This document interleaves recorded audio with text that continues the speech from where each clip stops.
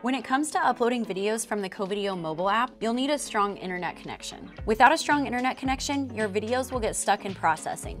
Processing is mainly due to an interruption in the internet connection when uploading, whether you're using data or Wi-Fi. If a video is stuck spinning for longer than 10 minutes, this means that the connection timed out and your video won't finish uploading. But don't fret, you shouldn't have to re-record that video if it's an existing video on your phone or done via our mobile app. To fix the processing issue, delete the video that's stuck in processing, then re-upload the video's copy by clicking the Upload button in your mobile app. Select the saved copy of the video and then re-upload the video when you have a stronger connection. To make sure your videos are automatically saved to your phone after recording, check to see if Covideo has access to your photos. This allows the app to save directly to the camera roll.